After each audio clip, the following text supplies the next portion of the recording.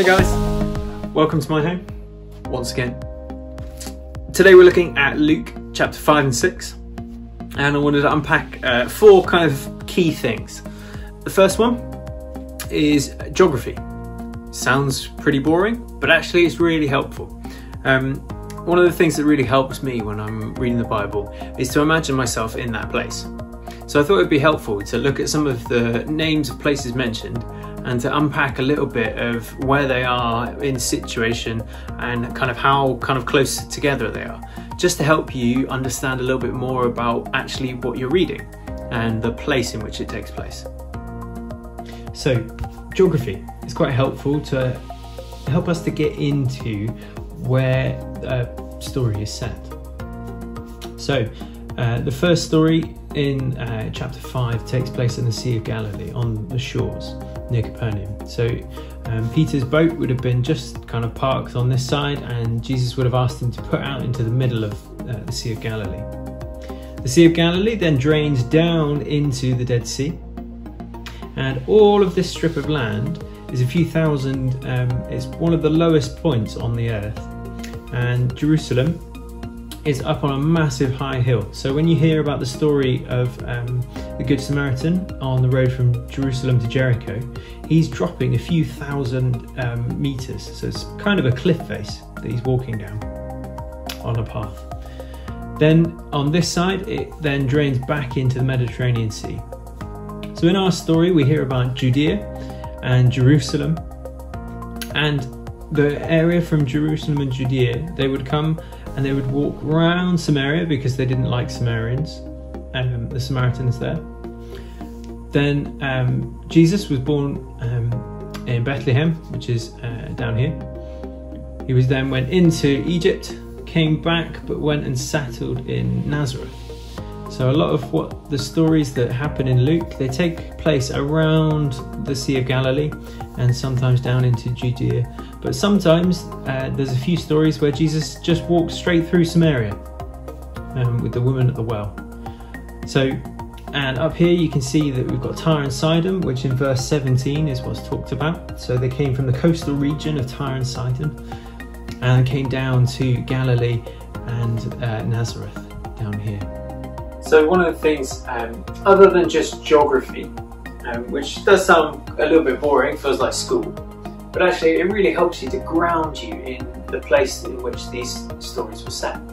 One of the things I love about this passage is that again and again Luke tries to drive home that Jesus is the Lord of the Sabbath. This idea that the Sabbath doesn't belong to man, but actually it belongs to Jesus. And that when we take a rest day, it's not just for our benefit, it's for us to connect with Jesus. And he goes into the passage and a little bit of context behind this.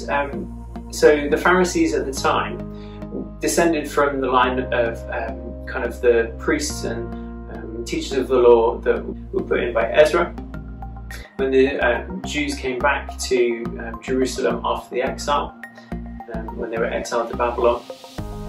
And one of the things that they put in place was this tradition of the elders.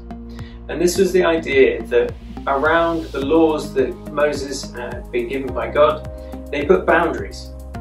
And these boundaries became legalistic, they became snares for people. The Pharisees themselves couldn't actually kind of do them.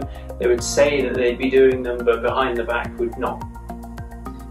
And Jesus comes in to really challenge this, that actually to get back to what the commands that Moses gave.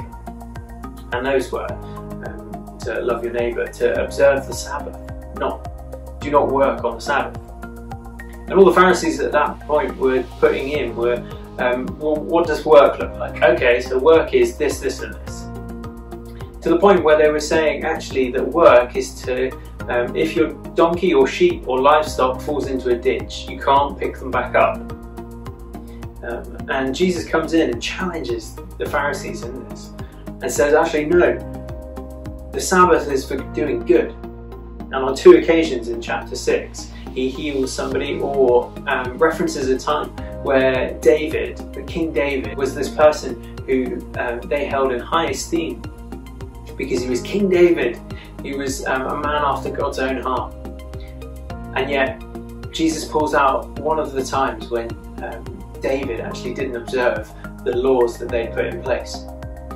And so in this passage you see that Jesus is pulling out those threads of things that kind of add to what's already been said, and sometimes ensnare us in guilt and shame. Actually, to crush grain in our hand isn't a bad thing, because it's actually feeding us and it's doing good. Jesus healed on the Sabbath because it was good. It was good to heal on the Sabbath. So in these 2 chapters, Luke covers a lot of content on what actually happened within Jesus' life and within the life of his disciples as well. We see within these 2 chapters that he appoints the disciples, that actually Jesus took a whole night to pray of who to pick for his 12. At that point he'd called a few people, but then laid down and actually appointed them as apostles during these chapters. And I think it's really interesting how Jesus takes an entire night to pray to make a big decision.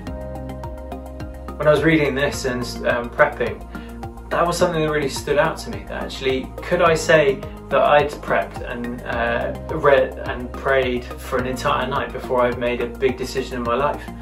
And I, more often than not, probably said no. Really challenging.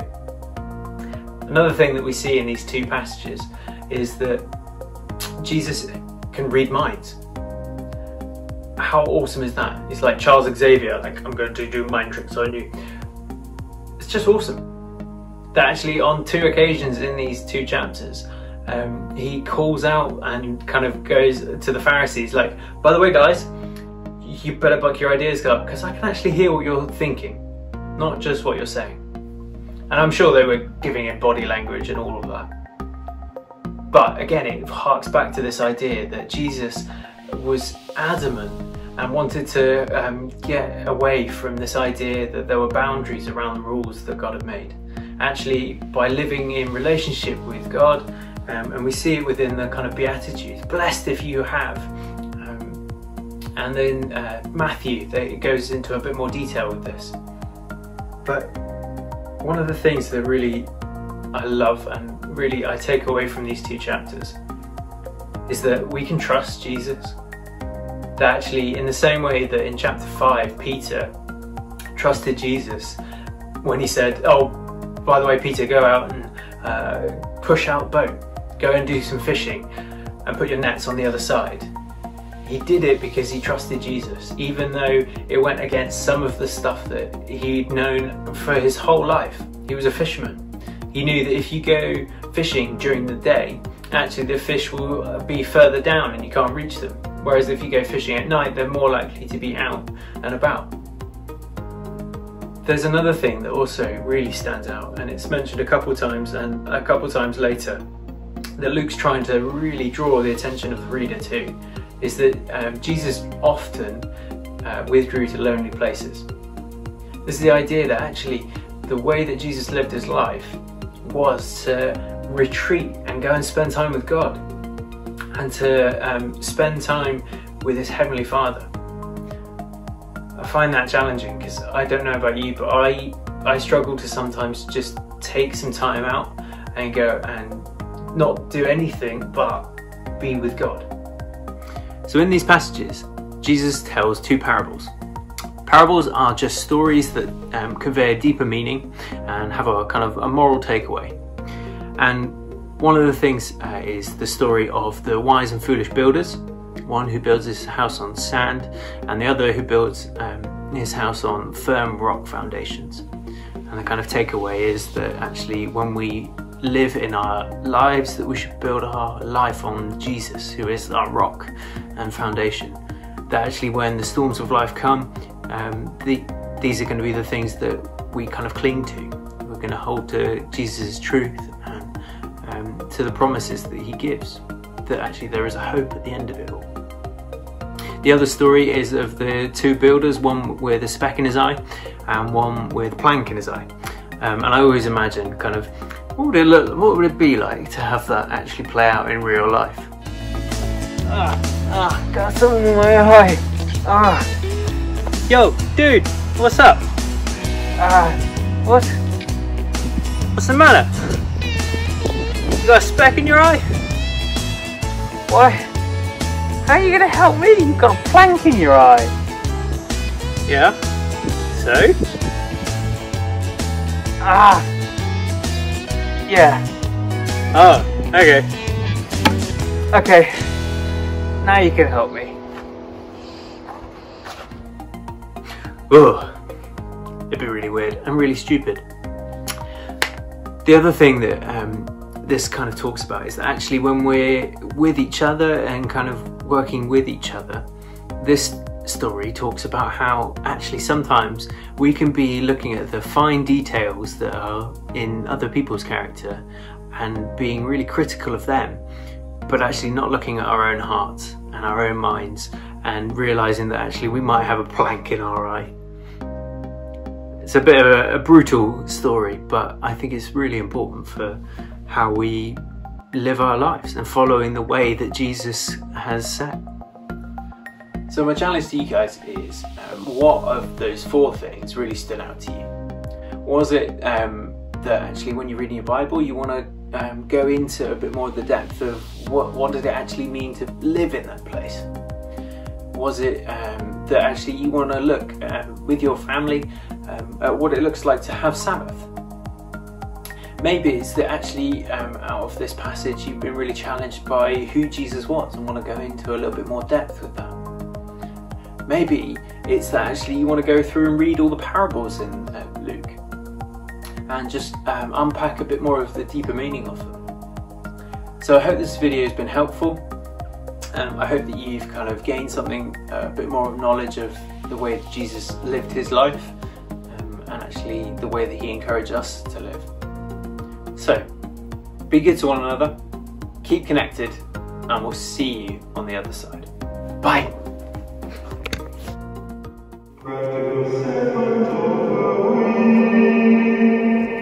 So my practical tip for this week is to download the Bible in 1 Year app.